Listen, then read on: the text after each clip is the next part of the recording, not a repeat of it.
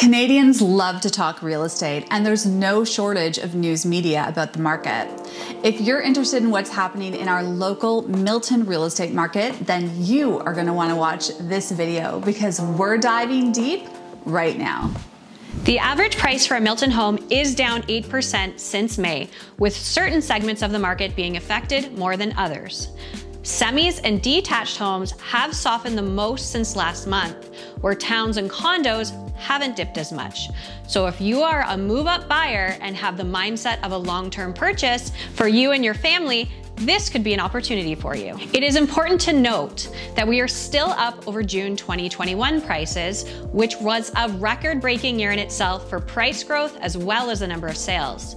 Looking back over the last 5 years, the average sale price in Milton has increased 44%. Your hyper-local market, even in a smaller market like Milton, is extremely important as not all categories are experiencing the same market conditions at the same time. So having a trusted local realtor is exceptionally important.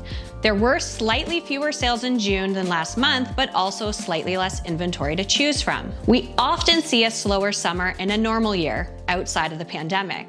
So many people may simply be enjoying the summer sun and back to everyday life. July and August will likely have an underwhelming numbers to report. So if you are sitting on the sidelines, the summer could be an opportunity where others' focus are elsewhere. We can't talk about the real estate market without touching on the rapidly increasing interest rates we are currently experiencing. On July 13th, the Bank of Canada increased its overnight lending rate by a full percent. In their press release statement, the Bank of Canada states growth is expected to slow down about 2% in the third quarter as consumption growth moderates and housing market activity pulls back following unsustainable strength during the pandemic. They also said the Governing Council continues to judge that interest rates will need to rise further, and the pace of increases will be guided by the bank's ongoing assessment of the economy and inflation.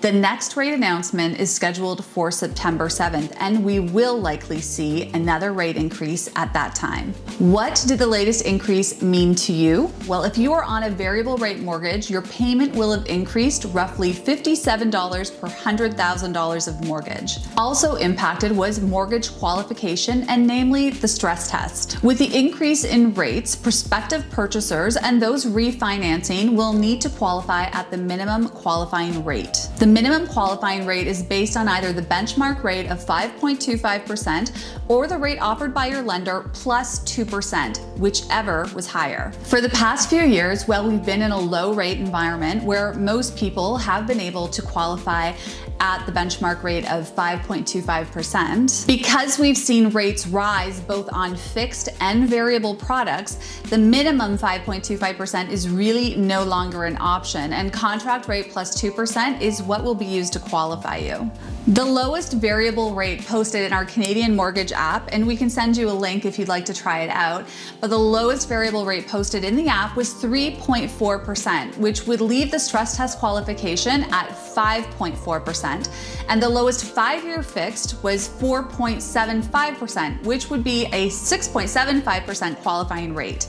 We pulled together a table of what you may expect to qualify for in a very broad example.